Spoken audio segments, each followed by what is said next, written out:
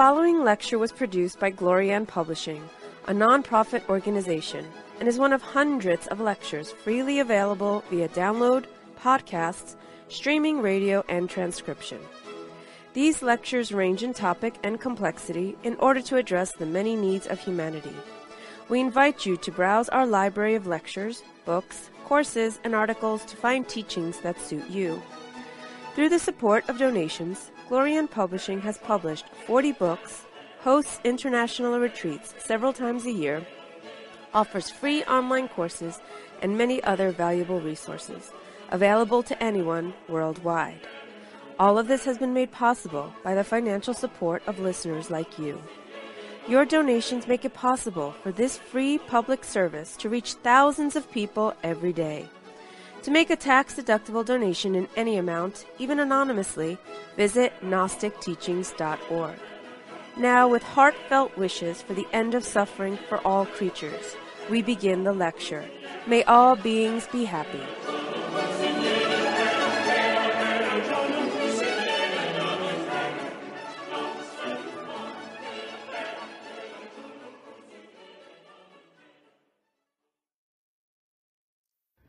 Today we're going to continue our talk about the three brains. So we're going to be discussing some basic factors in Gnostic psychology and essential information that the Gnostic student needs to understand in order to really apply this teaching. Gnosis is, in its heart, a form of practical knowledge. And what that means is that it's not limited to merely a concept or an idea. It's a form of knowledge that has to be applied. It has to be used and worked with in oneself. And this is something that is not easy to accomplish. It requires a great deal of discipline and a great deal of energy. And perhaps even more than that, it takes sincerity. Sincerity is a virtue, a quality that has to be developed. And to be sincere means to be true, to be truthful, to be honest.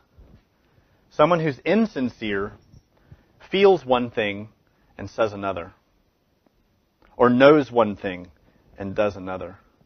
And that's the definition of insincerity, if you look it up in the dictionary.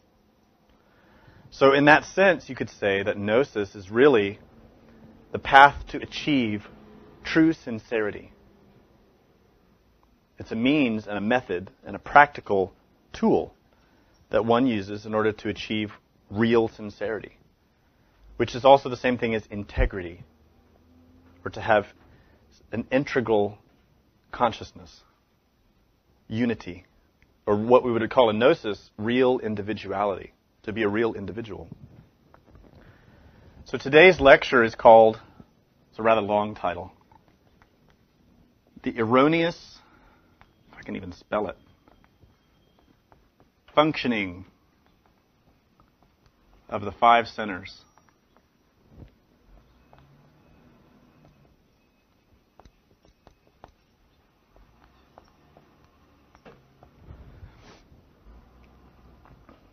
When you study Gnosis, you'll hear a lot about the three brains. The three brains are machines that we have in our psychology. We break those down as the intellect, or the intellectual brain, the emotion, or the emotional brain, and the motor instinctive sexual brain, which has three parts. Each of these three are a kind of machine which function in a specific way. Each one has its particular functions, its particular capabilities, and limitations. And each one of them is a sort of device or engine that can be used by any form of consciousness that we have. It's important to understand that clearly, because as a machine, it has a particular function, but it can be used by different drivers or different users. Different people can get into a car and drive that car and go to all kinds of places. And each driver will have their own will, their own intentions, their own ideas. Now in Gnosis, those drivers can be our own egos. Egos that we would call pride or fear or vanity or shame. The driver can also be the being who is that divinity within us. So the job of the Gnostic student becomes making sure to only let the right driver behind the wheel, to use the machine of our human organism, of our human consciousness. So we group that machine, the human machine, according to three aspects. But we also can break that down further and look at the parts of that machine. And that's why we call it the 5 centers. Because those 3 brains are really much more sophisticated than a simple analogy of 3. That machine, the human machine, breaks down into a lot of different parts, each of which has their own functions. In the same way you look at the engine of a car, it is an engine, which we call this collection of parts. But all of the parts in that engine each have their own purpose. And even more, each one requires different types of energy or different types of fuel or different fluids in order for them to function properly. So when we examine our own psychology, it's very important for us to look at how to use that machine in the right way. And in Gnosis, we hear about this phrase, which is our cosmic duty, or what in some cases is called the Parlock duty of the being. Parlock, the way we normally spell it, is Parlok. In the tradition of Gurdjieff, it's spelled Patlodg, or something like that. That term, according to what I've been able to find out so far, is really a derivative of either Tibetan or Mongolian term. I don't have any real details about it yet. But since Gurdjieff traveled in that area of the world and got his teachings there, we can assume probably pretty safely that that's where that word is coming from. The teaching behind this Parlock duty is that we have a certain responsibility. We have a cosmic duty, which transcends the limitations of our physical life. Sorry, I know that window's loud. Let me close that.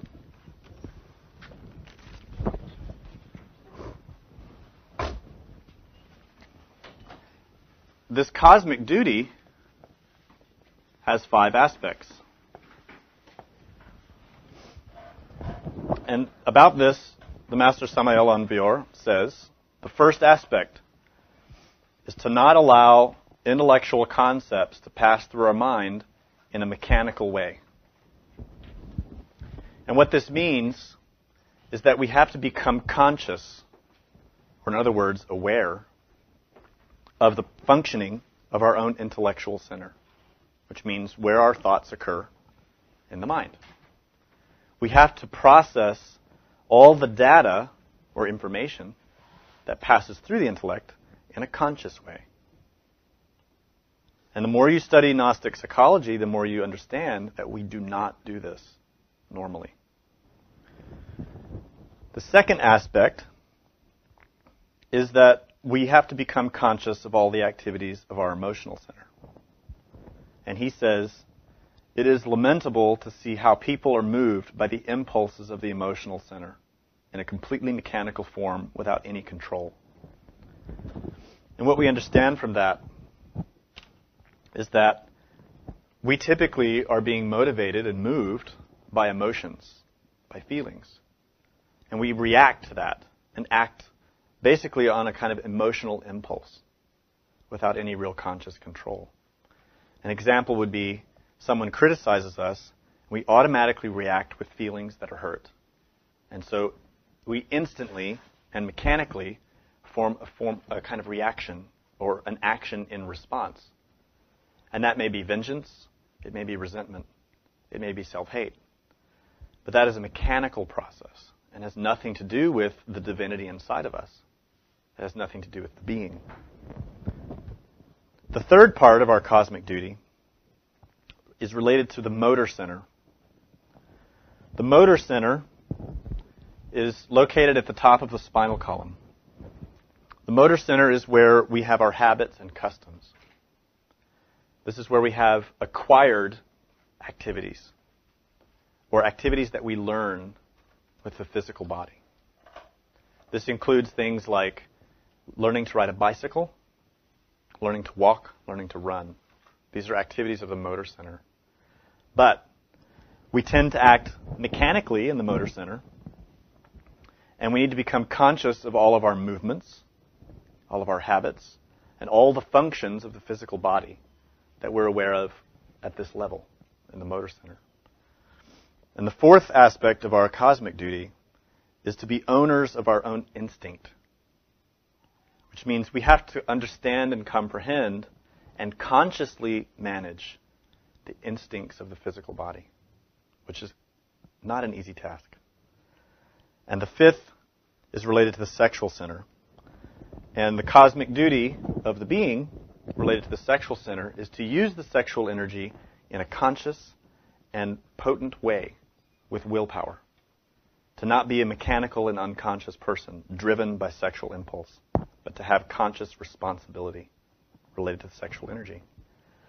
So those 5 aspects of our cosmic duty are obviously related to our 5 centers.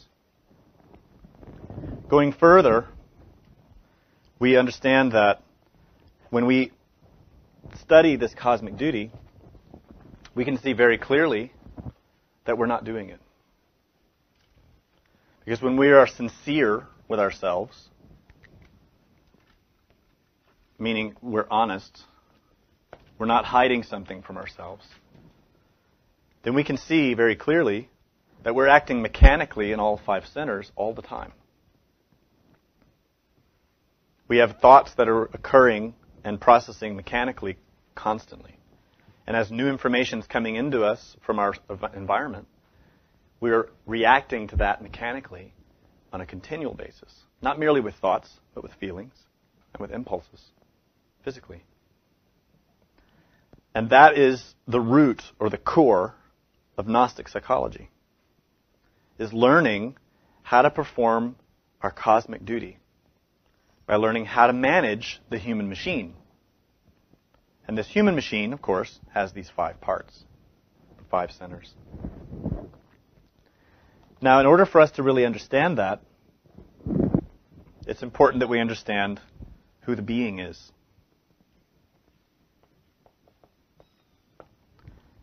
What we call in Gnosis the being, some religions might call God. Some might call the inner Buddha. Or they might call it the inner Christ, or our inner angel, or our real self. In truth, these are terms which have no real relationship with what the being actually is. The being is what the word implies. An energy that is present and active. When one is being, one exists, but in an active way. This isn't something passive or conceptual. This is something energetic, which is not trapped in time. And that's a very important thing to begin to see. Time has nothing to do with the being. And so it's a grave misconception to believe that in time we will come to know who our being is. Because time has nothing to do with it. The being is. But we are trapped in time. And that's because of the wrong functioning of our psyche.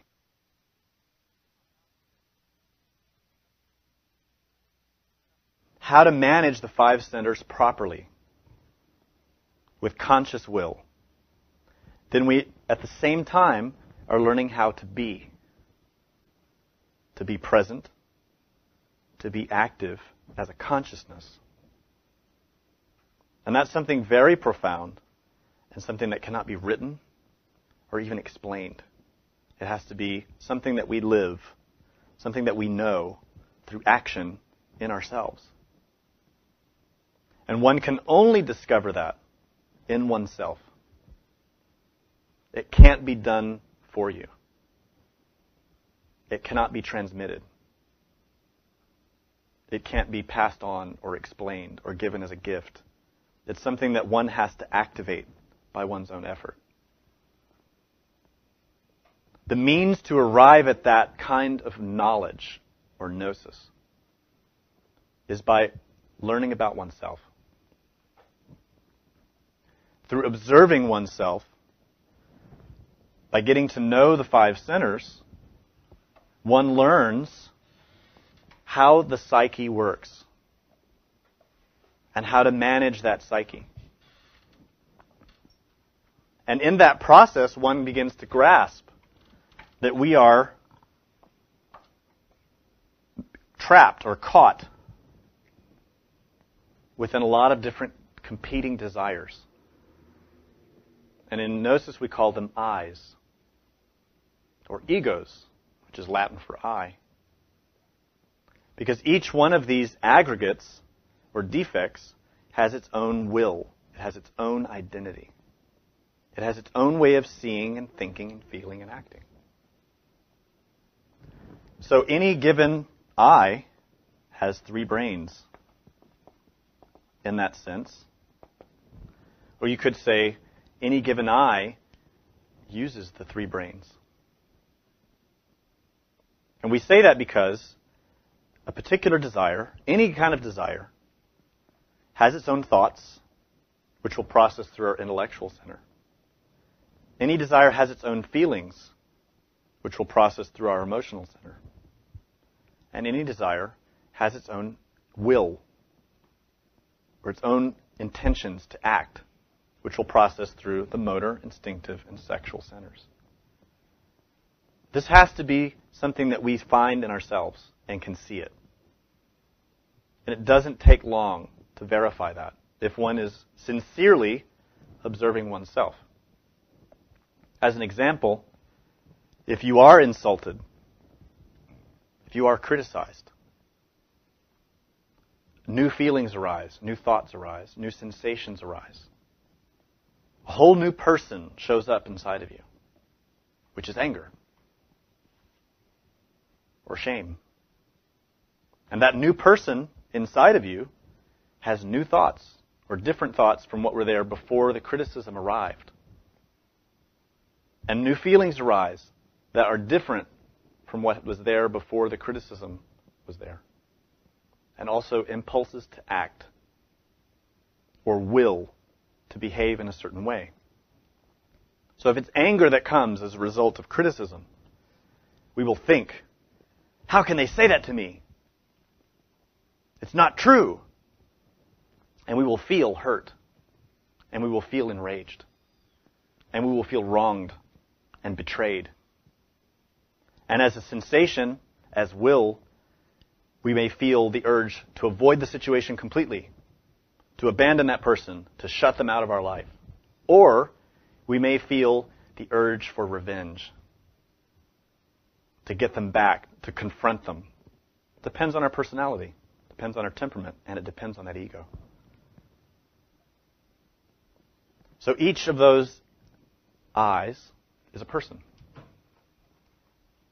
having its own thoughts and feelings and intentions. That's why we say we have no real individuality, because we have so many different I's, or competing wills, that we do not have singular will. We do not have an intention that is consistent and that can weather any storm. The one who has that is the being.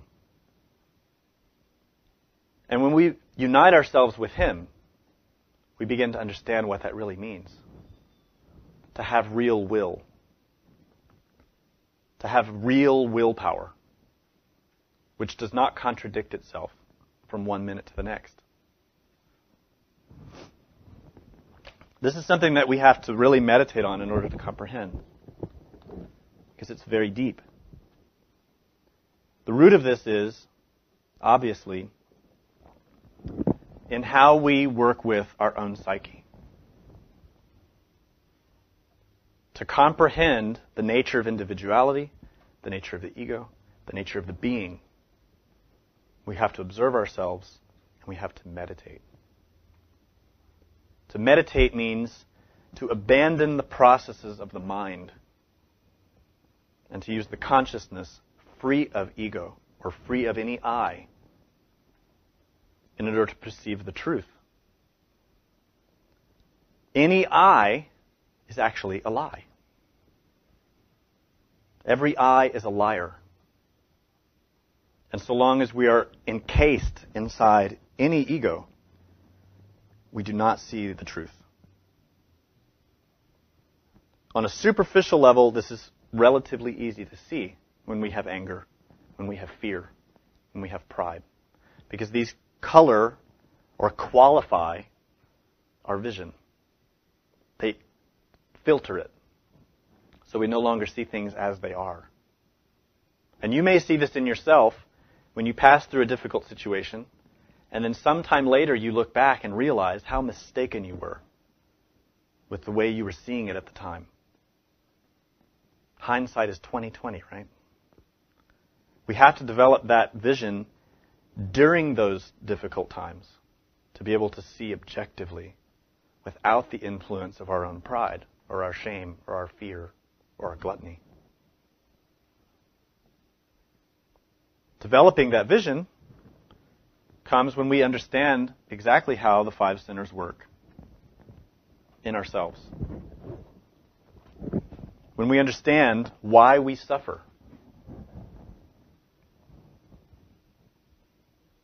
Have we ever really considered that question?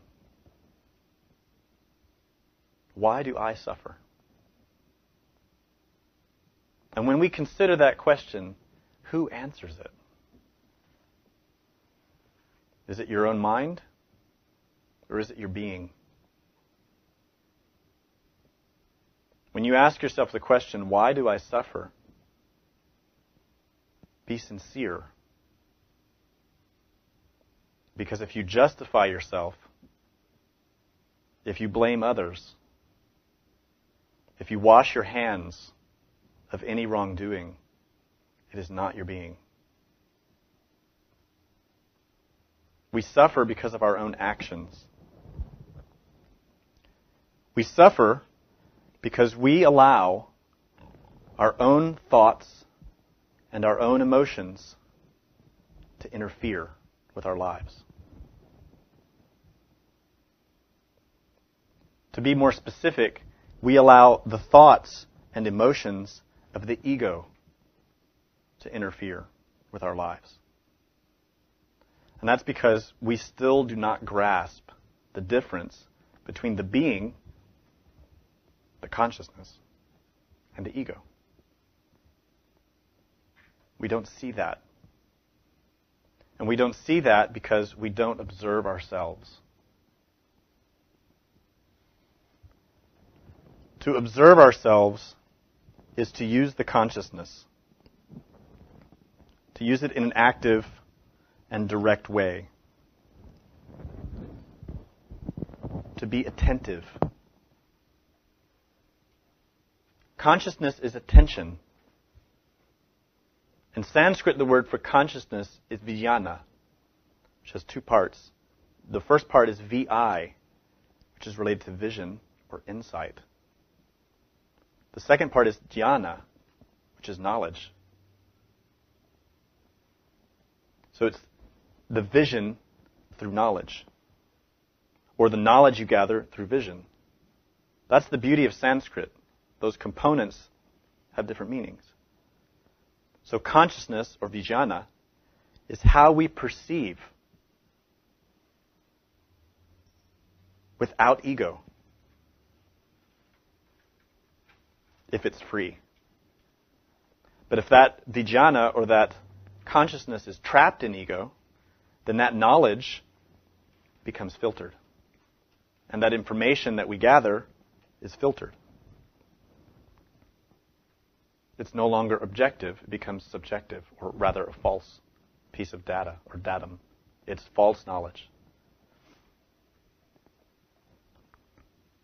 When we really sincerely and honestly look at the entire view or panorama of our life, and back even further, we look at the panorama of this entire humanity,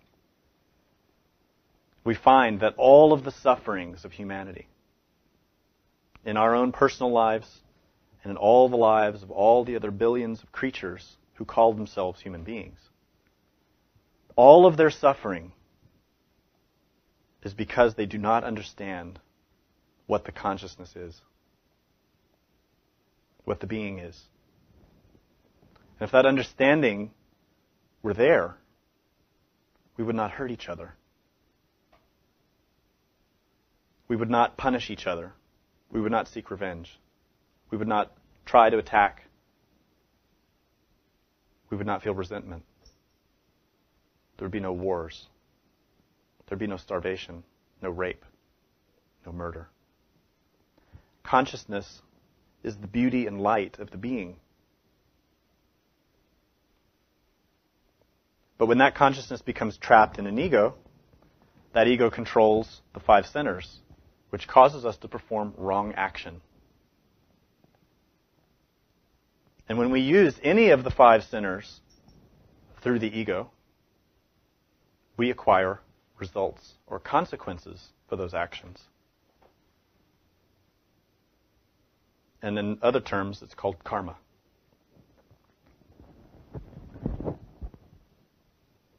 Unfortunately, when we answer that question for ourselves about suffering, we blame our circumstances. We say, I suffer because of my problems. Because I have problems in my marriage. Because I have problems with my family. Because I'm not doing enough to help other people. And I see other people suffering around me. And I'm failing to do that, to give them what they need. And so I'm suffering because of that. Or I'm suffering because of my job. My job's too hard, too demanding. Or I suffer because of where I live. Or because I don't have enough money. All of that is a lie. It's insincere. It's a lie because we suffer because of who we are, not because of where we are. If I had no pride, I would not suffer if you criticized me. I wouldn't care. If I had no fear, why would I worry about poverty? Why would I worry about anything if there were no fear in me?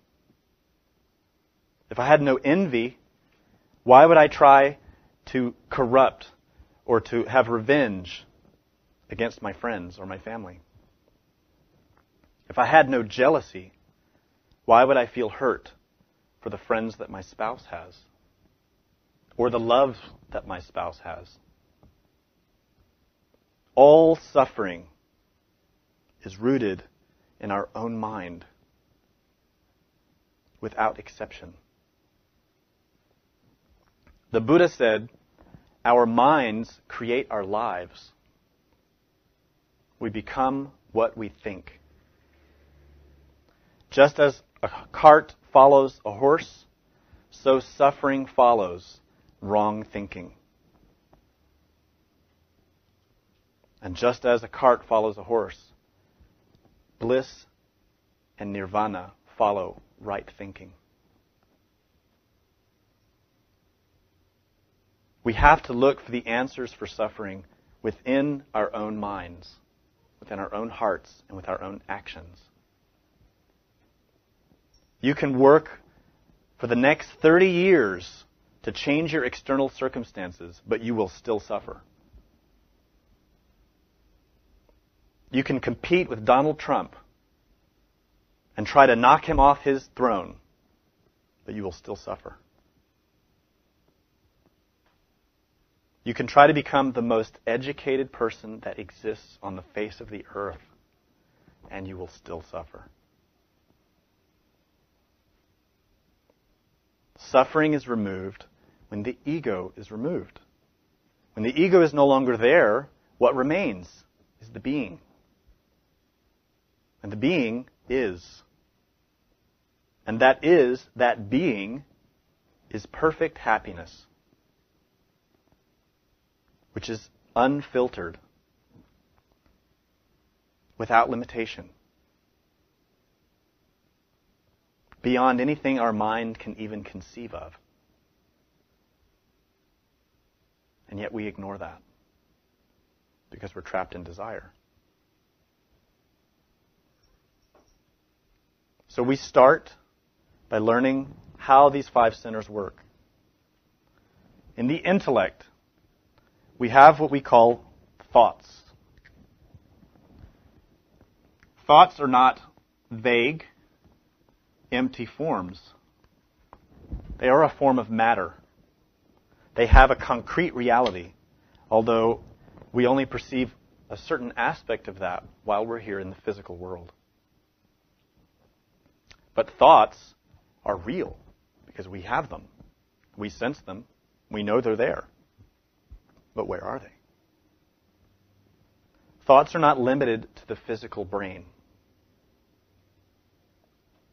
Thoughts are a product and process of the mental body, which is another aspect of our own psyche. The mental body is a form of energy and matter, which processes what we call thoughts. And those thoughts arrive in our intellectual center and process there in what we experience as thinking. The proper use of that center is difficult to achieve. We tend to misconceive the functioning of the intellect. We confuse 2 very important terms. What we think is not necessarily intelligent.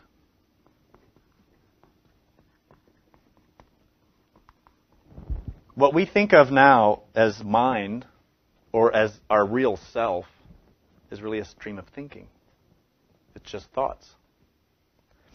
And we're always trying to build that capacity, the power of thought or the power of mind.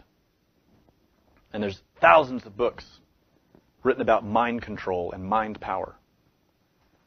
And this relates to also trying to develop a very robust intellectual understanding of things, or intellectual knowledge. So people memorize books, they memorize information. They study a lot of different things in order to build that, because they feel that that's what life is for. This is merely intellectualism. And all intellectualism is a way of playing with data, or playing with concepts. That's all. Intellectualism is really just the battle between thesis and antithesis, or antithesis. It's the battle between yes and no. And let me tell you, if you haven't already discovered it, no matter how perfect your intellectual concept may be, there will always be an opposing concept which is just as brilliant. So no matter how strongly you develop your intellectual brain, it will always be contradicted. And the reason is because it's a simple machine. That's all it is. It's just a machine. It's a machine that works in duality. Yes, no, positive, negative, good, bad. That's all. It's a machine that has a particular function, which is to receive and transmit intellectual data, ideas, concepts. But intellectualism has nothing to do with intelligence. Intelligence is the capacity of the being.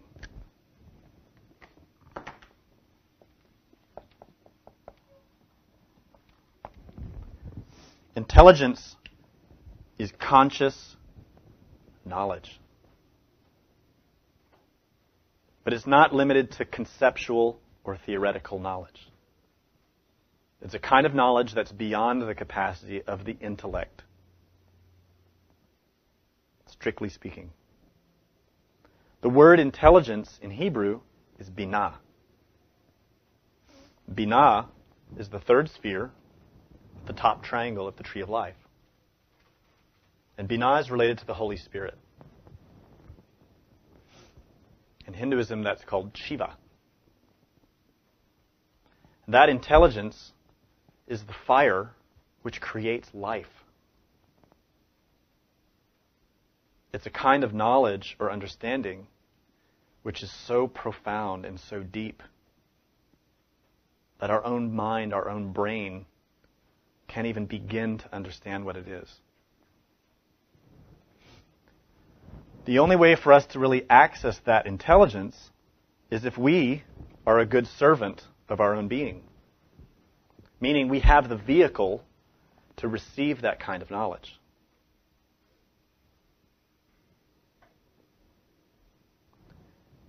We could say that the intellect is like the engine of a little remote control car. The intellectual center, on its own, is a small engine. So it has a certain capacity. No more. Intelligence is like the power of the sun.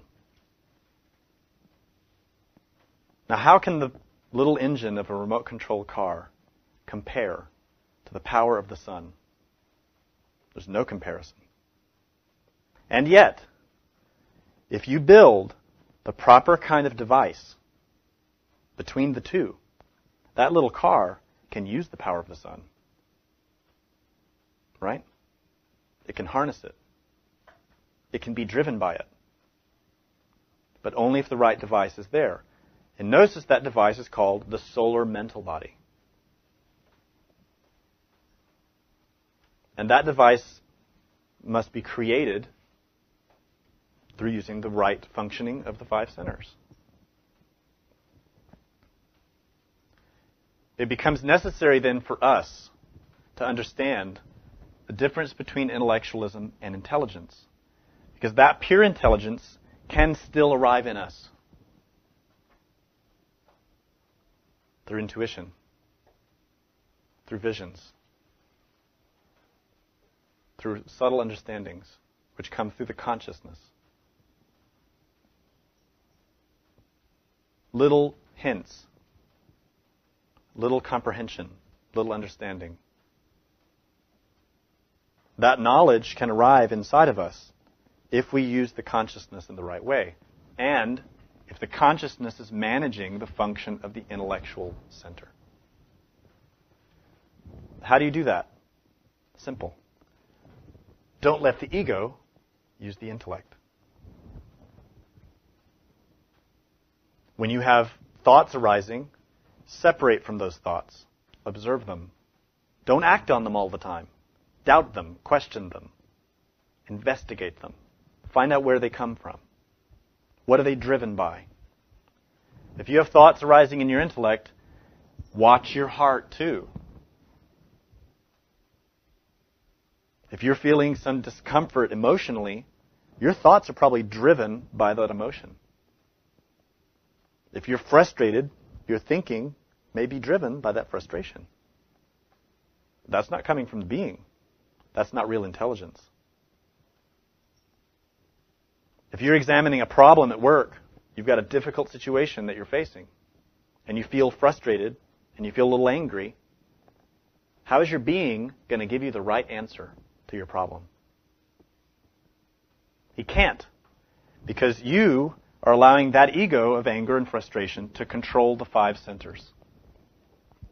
And these 5 centers are vibrating with the energy of that desire, which is anger. So if those 5 centers already have a driver in the seat, the being can't get in the car. That car is already going. And it's going wherever that anger wants it to go. And we as a consciousness are allowing that because it feels normal. Because we agree with the anger. And that's our problem.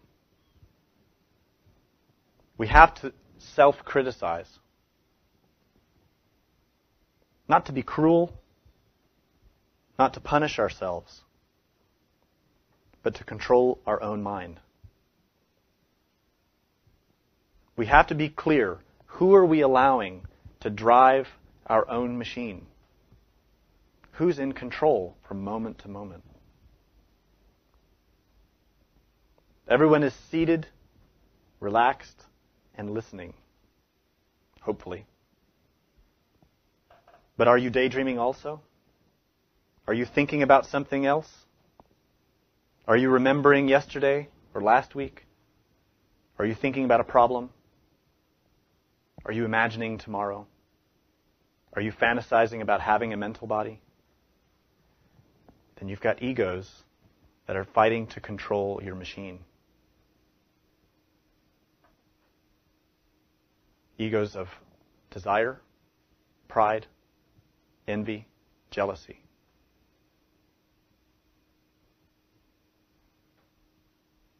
It takes conscious willpower to establish moment-to-moment control of the 5 centers. Observing the emotional center, we see that we have feelings. All kinds of feelings that arise and pass through the course of a day, even the course of an hour. It can be such a variety of things that we feel. And some people believe that emotion is driven by God. Some schools and some religions believe that whatever we feel emotionally is good. Some schools and religions teach that we should express our anger, that we should express our pride. We should be proud of our race, of our religion, of our culture.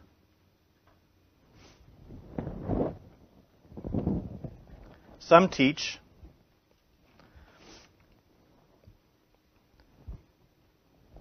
these things, but they don't teach what the being is, nor the ego. Emotion is a very powerful force. It's a very potent kind of energy, which drives the vehicle in its own way. To control the impulses of the emotional center is very difficult. It's when our heart is vibrating with a strong feeling. It's very hard to go against that, to control that. And we all have our particular weaknesses in that area. What we have to realize, though, is there is yet again another form of duality in the emotional center. Emotions can be positive or negative, for or against. We have love and hate.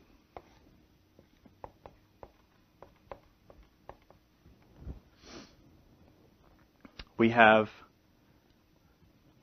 avarice and generosity.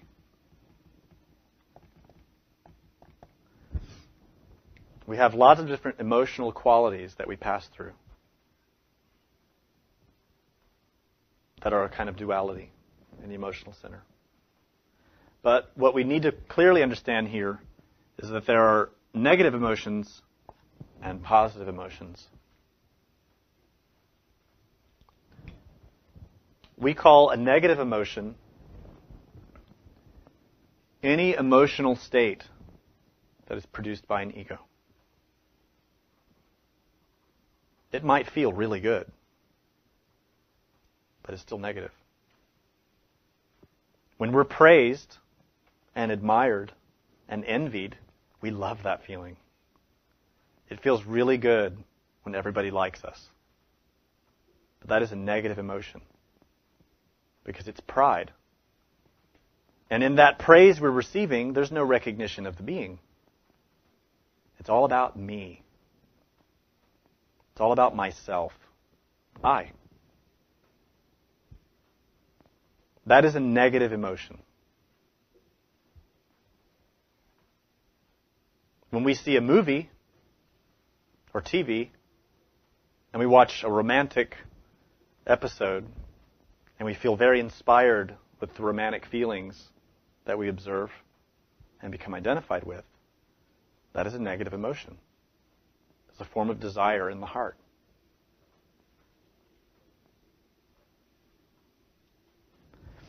There are positive emotions also. Positive emotions related to the being, such as spiritual longing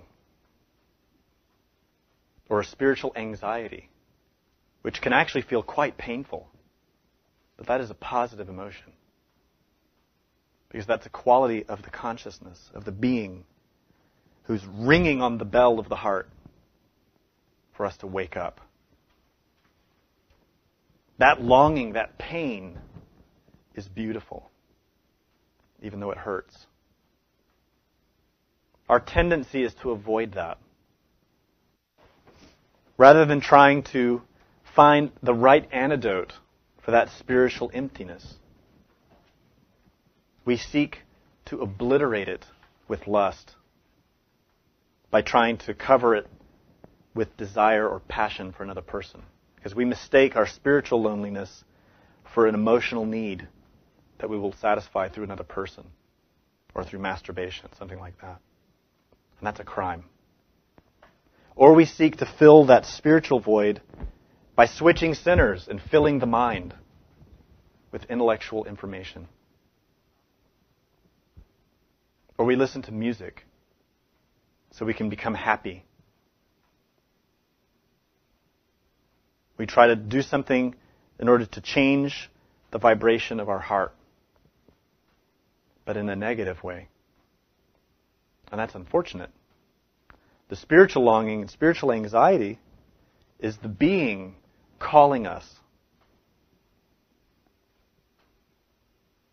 crying out for us to return, to know Him, to know her. We need that. Rather than getting ourselves identified with the praise of others, with fitting in with society, with being admired, with having all the toys that we want, or completing our CD collection because that'll make us feel really good. Those are emotional things. Or trying to get a better spouse because we don't feel satisfied emotionally.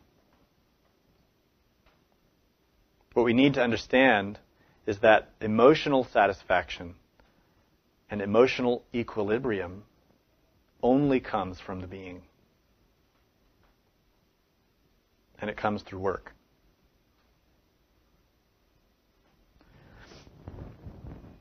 What I'm trying to express to you is the difference between mechanical suffering and voluntary suffering.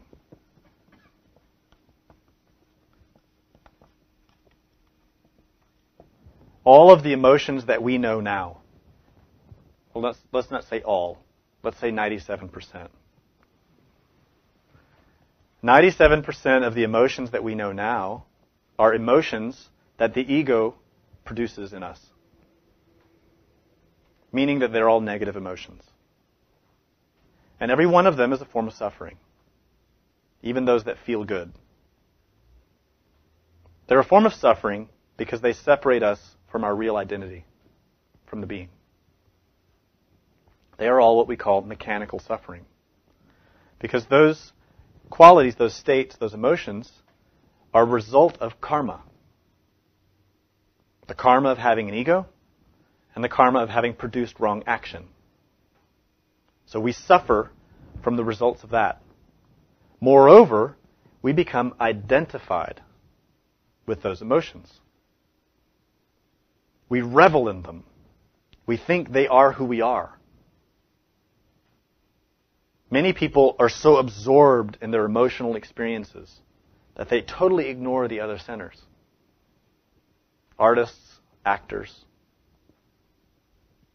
sensitive people in that way become so fascinated and identified with emotion. But it's really negative emotion. Even what they call love is really just attachment. For most people, love is simply desire masquerading under another name. Because real love is a quality of the being, and the being has no attachment. The being has nothing to do with time, past or future. The being is, and love is.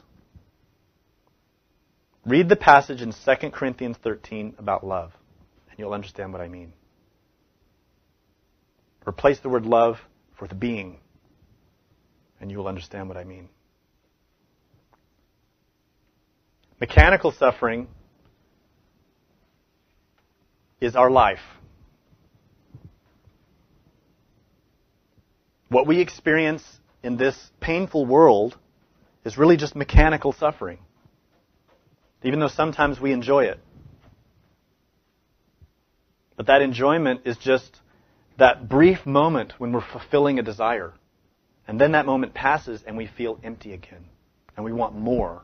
We want that desire to be filled again. So we seek new relationships, new movies, new music, new places to live, new friends, new books, a new job. Because those desires are not satisfied. We're very much attached to our own suffering. We love to tell our story, how we've suffered. No one has suffered more than me, and not the way I have. And let me tell you why. We love that. We don't even realize how much we love it. We love how much our parents made us suffer, because now we can blame them. We actually love how much our job sucks, because we can complain about it. If we couldn't complain, we would be bored, it seems. This kind of suffering is 100% harmful. Because the longer we remain identified with all these negative emotions that process in our emotional center, we are deepening our suffering. When that envy arises in our heart, and we want what this other person has, that's suffering, because we're not satisfied. Moreover, we begin to think about it. How can I get what they have? How can I get that car? How can I get that job? How can I become famous? How can I look as pretty as she is? How can I be respected like he is? And we suffer. Then we begin to act on it, even if we don't realize it. Oh, my job is embarrassing compared to that guy. I need a better job. So I can at least be at his level and look like him, and then people will like me. Then we begin to act on it with our motor, instinctive, and sexual brain. That's suffering. Because we're not acting on the will of the being with the intelligence and positive emotions of the being through right action. we're acting on negative emotions and wrong thinking and wrong action. And thus we produce karma, and we produce more suffering. And worst of all, that desire becomes stronger. It's very simple. If you feed the tiger, he will grow. If you feed the tiger meat, he will get strong. The tiger, in this example, is your own mind. And the more meat and blood and energy you give him, the more dangerous he becomes. And yet we love him. He's cute. He's all we've got. We don't know the being. We only know our anger, our pride, our shame. Our suffering is all we know. And we love that. And the very idea of abandoning it terrifies us. If I abandon my suffering, who will I be? Who am I?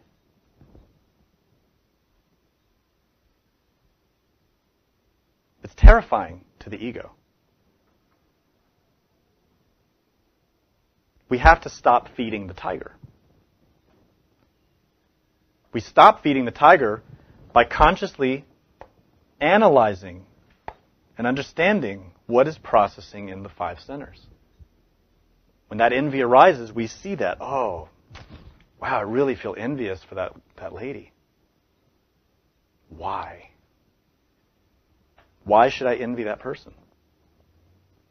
I have my own being. I have my own qualities, my own gifts, my own intelligence inside from him. Why should I admire anyone else for their own ego, for their own things, when I have my own? I should respect them, yes. I should treat them properly, yes. There's no need for envy or hate or resentment. They're all lies. In the motor center, we act on those sufferings. What we don't understand is that if we want to transform ourselves, really, to overcome suffering, to become free of suffering, we have to sacrifice our suffering.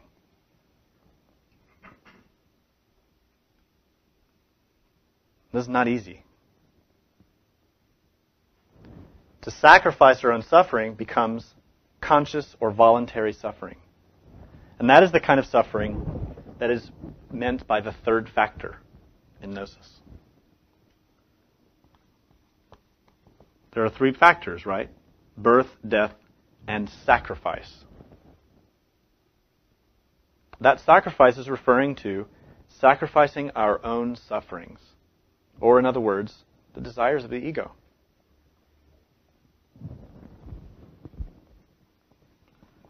To sacrifice the desires of the ego is also a form of suffering. When we give up chocolate, but we love it, that's a kind of suffering. Granted, it's superficial. When we give up the desires of our lust, that is a huge sacrifice. When we renounce the desires of our anger, that is a huge sacrifice. And it's painful. And we suffer. We suffer because part of us is trapped in that ego. And that ego is suffering when we deny it food. Meaning that tiger gets really mad. We used to just feed it whatever it wanted. Anytime. Yeah, sure, you want to use my intellect? Have all the energy you want in my intellectual brain. Here you go. And we feed the tiger. And you just start thinking and thinking and thinking and daydreaming and fantasizing all day long. The tiger wants food through the emotional center. The tiger wants food through the instinct, through the sexual center, through the motor center, and we give it. And we suffer, but we don't care. To stop feeding the tiger starts with renouncing mechanical suffering, which means we activate positive suffering. We begin to sacrifice our own egotistical intentions. So when we're criticized, we do not react. When we're blamed, we do not react. When we are accused, we smile. When we are crucified, we kiss the hand of the one who drives the nails into our own hands. We have to receive with gladness all the unpleasantness that our fellow men will give us. That's what Jesus said when he said to turn the other cheek and offer it. That is real sacrifice. It doesn't mean that we simply take abuse for the sake of suffering. It means we renounce the reactions of our own mind as they appear in the five sinners, and we control them with conscious will. How is that conscious will directed? How do you know what to do? How do you know when to act and when not to act? When to speak and when not to speak? To know that, you have to listen. Not to the mind, not to the intellect, not to the emotion, to the being. And the being will speak through the intellect, through the emotion, with intelligence, with positive emotion, but through the consciousness, not through the mind.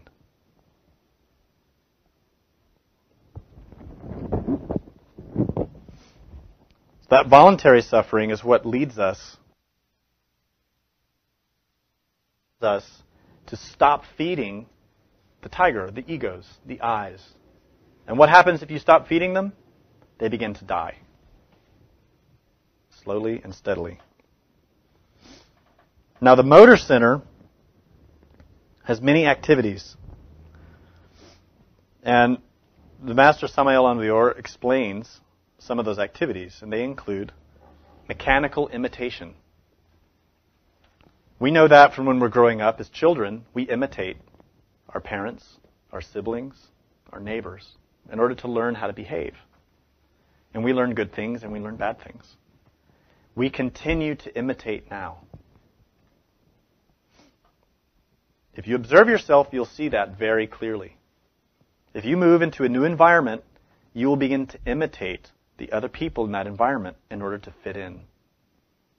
You probably won't even be aware of it unless you're really looking. Your vocabulary will change. The words you use, the way you use them, the way you speak, the way you walk, the way you interact, the humor you use. All of those things will be modified because of the motor center. Because the ego, which wants to fit in, that pride wants to be liked and accepted in the group, uses the motor center in order to adapt or imitate the new environment. And there's no real need for that. It's mechanical. The motor center is also involved with the creation of the self. The creation of the self-image. Now we all have a concept or a picture of who we are. And of course, we think a lot of things about ourselves, which are not true. We may think that we're a kind and generous person, patient, loving, compassionate.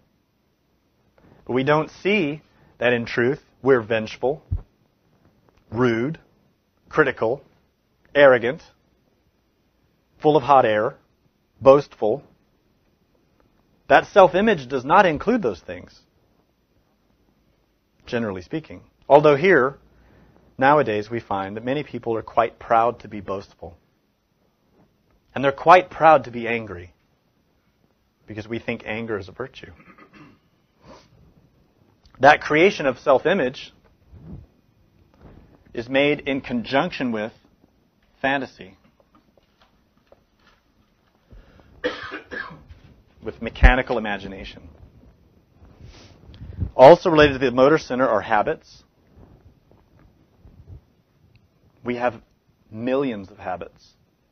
The way we sit, the way we talk, the the way we brush our teeth, the way we eat, the way we talk on the phone, the way we walk to work, the way we drive the car.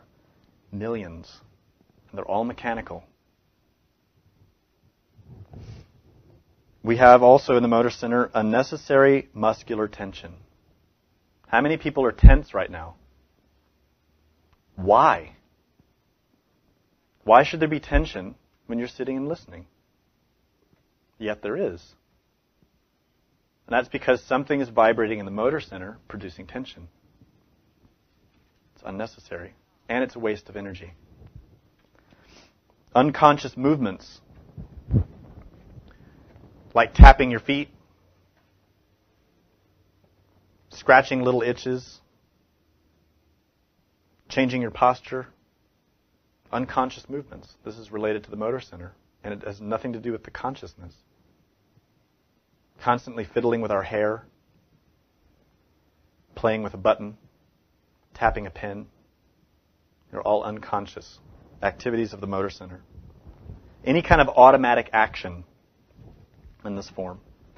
And fifth, another activity of the motor center, the Master says, is insubstantial words of ambiguous gossip. Speaking for the sake of speaking. So what he's indicating is this tendency to talk incessantly. To just talk and talk and talk, to gossip, to chatter, to talk about nothing. It's related to the motor center. It's an ego vibrating in the other brains, but using the activities of the motor center to express itself and to fulfill its desire. In some people, it's fear. Some people talk constantly because they're afraid. Some people never talk because they're afraid. The way to manage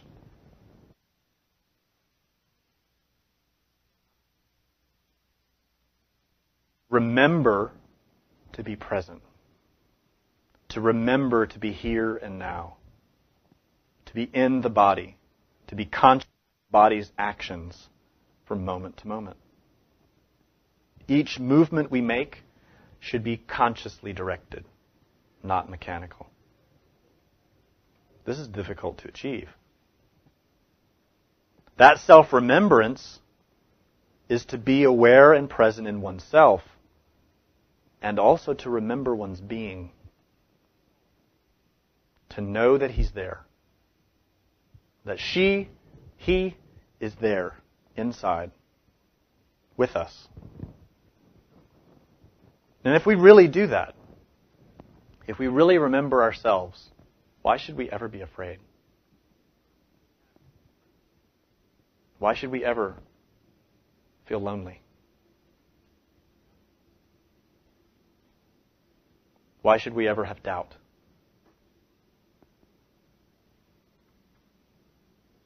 To remember oneself means to reject the identification with any of the five centers. It means to be present and transform impressions. Now, we abuse this center in many ways. We do it through violent sports, through repetitive activities, but we can also develop this center in positive ways through different kinds of conscious exercises and practices like meditation, with vocalization, and most of all, by relaxing. Relaxation is necessary to self-realize the being. Sounds simple, right? In order to self-realize the being, we have to relax. But we're tense all the time, in the mind and in the body. So we have to start here, learn to relax, and to remember ourselves. In the instinctive center, we have all those qualities of the physical body which are performed automatically for us. We have our digestion. We have the circulatory system. We have breathing. We have all kinds of instincts related to self-preservation. In truth, those become conscious activities as well, where the consciousness learns to dominate how instinct is handled and processed. But this is something that takes a great deal of development in order to acquire. But what we can know is, to begin the process of learning that, we work by learning about sensation.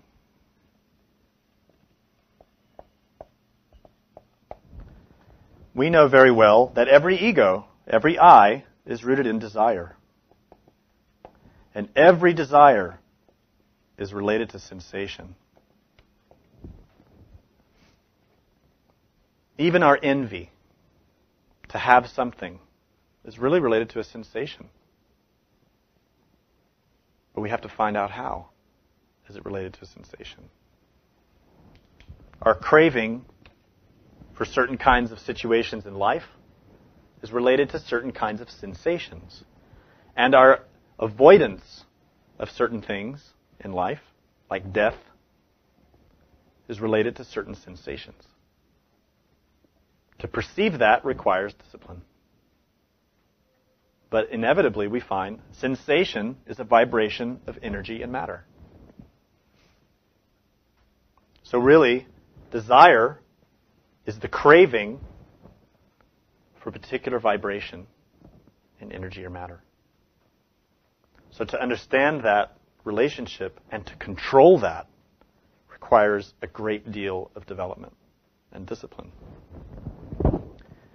But as I said, we begin that now by observing what kind of sensations we are drawn to and addicted to. We get sensations from TV. We get sensations from certain kinds of food, from certain kinds of people that we interact with. Why? What are the sensations that we're craving, and why?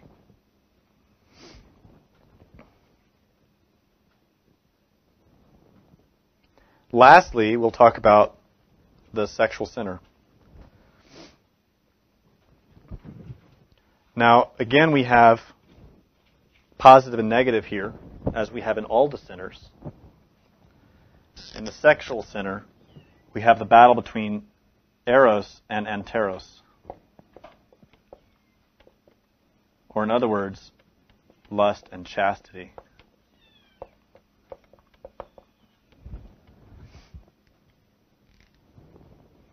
This duality is again expressing the difference between the being and the ego. The being has nothing to do with lust. Can never mix with lust. But the being is the root and force of chastity. Or in other words, sexual energy directed in the right way. All creation occurs through sexuality on every level. And God himself or herself is the implementer and activator of that form of creation. And so in that way, we understand that sexuality has a very positive aspect. At the same time, we see in our lives and in our cultures, sexuality has a very negative aspect also. And that's when that intelligence of Binah is trapped in the ego.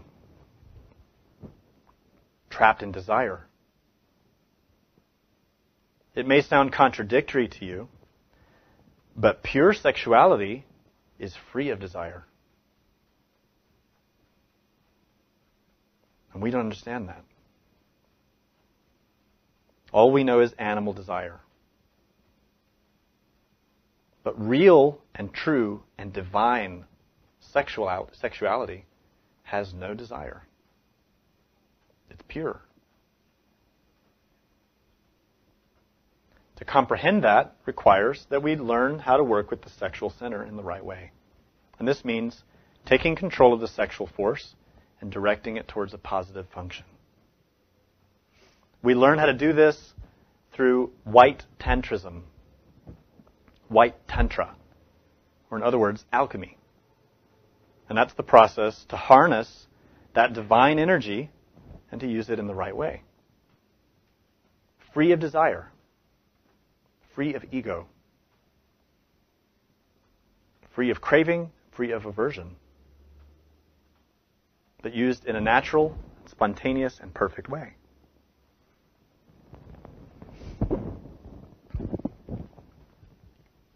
Now, regarding this, the master, Samael Aun-Weor, has said, each center of the machine should work with its own energy. But unfortunately, the other centers of the machine steal the energy of the sex.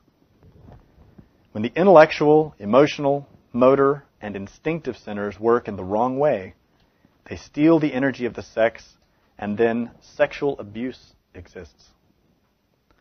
Sexual abuse ends when we establish within ourselves a permanent center of gravity. Now, in this sense, in Gnosis, when we say the words sexual abuse, we're not talking about the way we understand that in our materialistic culture. Sexual abuse in Gnosis relates to the abuse of the energies of the sexual center. Now, back to our example of the motor. Each of these centers is a different part of the machine. Each one has its own function and its own energy. Each one vibrates in a different way, at a different rate of speed. So the fastest vibration is naturally in the sexual center. It's a very fast vibration. And the slowest is in the intellect. In between we find the range. What happens, though, is because we become addicted to intellectualism, we exhaust the energy of the intellect. In each given day, we have a certain amount of energy available for us to use. In the teachings of Gurdjieff, these are called Boben Kaldenosti, which I won't even begin to spell. But we call them vital values. Vital because it's energy, and values because it's of a particular measurement. Okay? Whoops. So these vital values are like a certain amount of fuel or energy of particular types. So in an engine, we have gasoline, we have antifreeze, we have oil, we have a lot of different types of energy or fuel or fluids which work in different places for different reasons. In the same way, each of the 5 centers has their own form of energy that they require. So, at the beginning of each day, having rested, we have a certain amount of energy available for each of these centers. But when we're addicted to intellectualism, in a couple of hours. But we keep using it. Where's it going to get the energy to drive it? In every case, we find the centers that become exhausted of their own natural energies steal energy from the sexual center, which is the most potent energy we have. But because the fuel for the sexual center is very high octane, we feed it into the intellectual center, and what happens? We destroy it. The intellectual center becomes disequilibrated, or disequilibrated, it's a hard word, out of balance, overheated, overused, exhausted. And what is the result of doing that day after day after day after day? The machine stops to function properly. And we go crazy. And we wonder why, wandering around in our big cities, there are so many crazy people. And we wonder. We abuse the emotional center by being addicted to sensations related to the emotional center. We exhaust the vital values that are normally there in a given day. That center becomes empty of fuel, steals additional fuel from the sexual center, and destroys itself. The ego, so hungry to feed itself, demands to use the emotional center during the day, to use it too much because of bad habits, and thus, little by little, we begin to destroy the emotional center. That's how we develop potent and difficult emotional problems, which is now normal. Even the materialistic psychologist will tell you the majority of people nowadays suffer emotional problems and mental problems. The majority. It's not a minority. It's not a small number of people that are locked away in some place off in the distance. It's everybody. And the disequilibrium we have in the mind and the heart is because we don't understand how to use these centers in balance. So this same applies to all of the 5 centers. When we abuse of them, we exhaust their natural energies, and then we abuse the energies of the sexual center, which in turn destroys the human machine. This is what we call disequilibrium. This is a very important term in Gnosis. Because as we know from previous lectures, in order for us to acquire the creation of the solar bodies, or in other words, the soul, we have to move out of being one of the 3 inferior types of personality. And those inferior types of personality are the intellectual type of person, emotional type of person, who habitually is using the emotional center all the time, and the motor instinctive sexual type of person, who's abusing that brain. Each of those 3 people, 3 types of persons, are the Tower of Babel, which we know from previous lectures. Each one of them is in disequilibrium because they're abusing one aspect more than the others, not developing in balance. In order to transcend that and to achieve the creation of the soul, we have to become the 4th type of person. And that person is equilibrated. We must have psychological equilibrium. Psychological equilibrium is what we achieve when we know how to manage the 5 centers consciously. It does not mean that we've eliminated the ego. It does not mean that we're perfect. It means the person who's achieved psychological equilibrium knows how to observe themselves, knows how to remember themselves, and knows to always apply conscious control over the 5 centers as best they can. They're still asleep. They still make mistakes. They still have ego. They still suffer. But they're learning. And that learning is, again, balancing these centers in order to be in equilibrium. That is something that's defined from moment to moment. And it is achieved through great emotional crises. Why?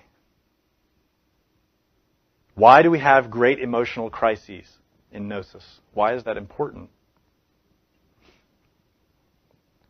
We need to boil the water in order to remove the impurities. That's alchemy. You have to boil the metals, to heat them, in order for all the impure things to come out, in order to purify that entity. The same is true of our own psychology. We apply heat to the human machine through ordeals, through difficult situations, by being presented with contradictions. By that, we become defined. And what I mean by defined is we reach equilibrium or we don't. And if we don't, we achieve nothing. We keep feeding the ego. What that means is we face a painful situation or a difficult situation, we have to respond. If we learn how to observe ourselves and remember ourselves, we learn to manage the five sinners consciously, then we know how to respond responsibly, consciously, to the best of our ability, without reacting mechanically. Through that, we have comprehension. Comprehension is the understanding of our own psyche. And when we have that comprehension, that water has boiled out the impurities.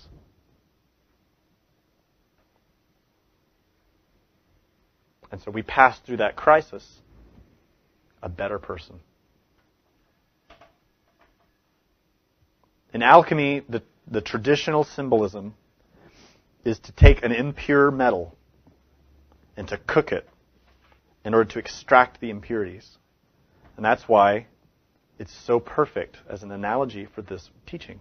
That's why those ancient alchemists who were trying to transmit this gnosis used that idea as a vehicle, as a symbol.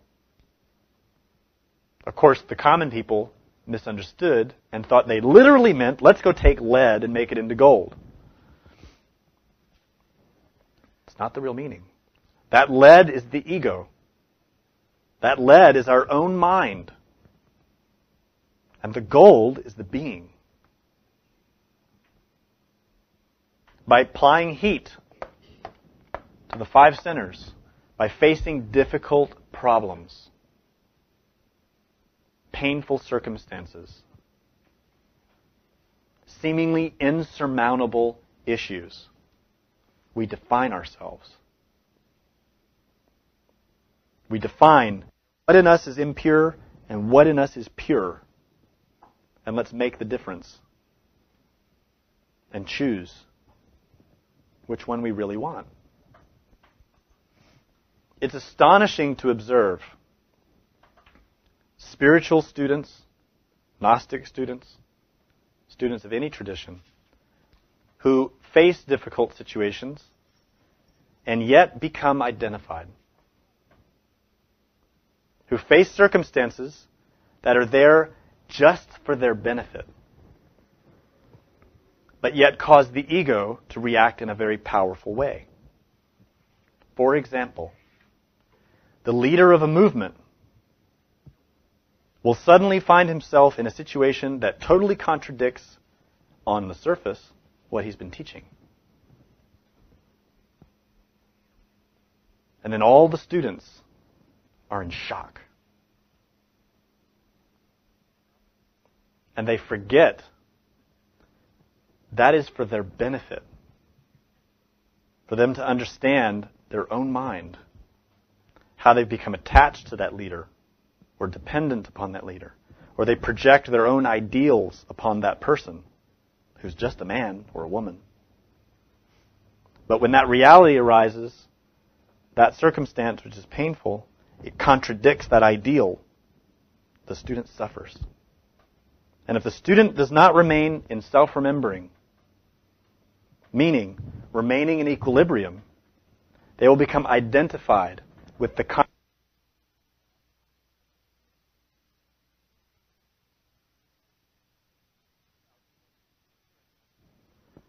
and never come back.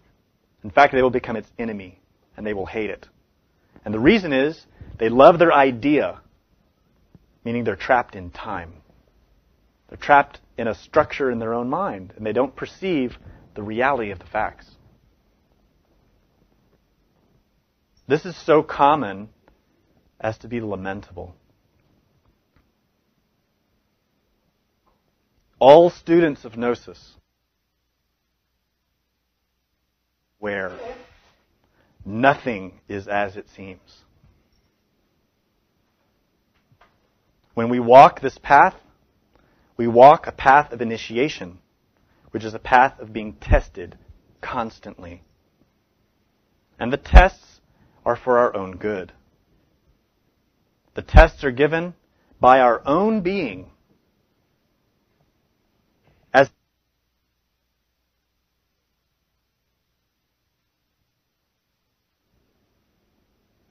and we all fail because we love our desires too much. We all fail.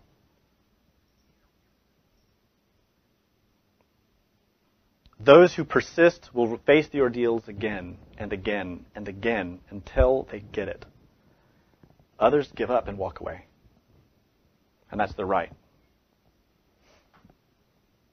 So to be sincere in Gnosis is to be very honest and to not have a contradiction between how we act and talk and what we feel.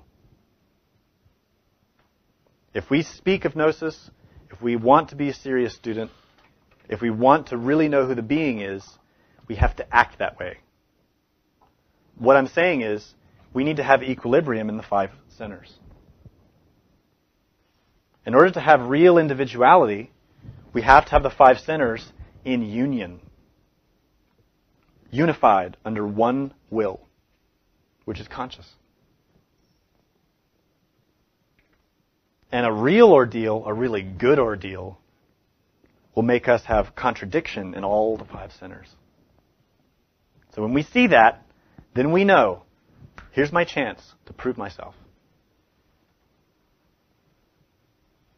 There's pain in that. That pain is that positive suffering. So long as we are renouncing ourselves. Now, in practical terms, this is one of the most difficult things we can ever do. Because it means when we face contradiction, when we face suffering in life, we have to go against our own ideas. We have to go against our very own point of view. Our egotistical point of view. Our conceptual point of view. Our emotional point of view. Our mechanical point of view. And that can be a Gnostic point of view. Very easily.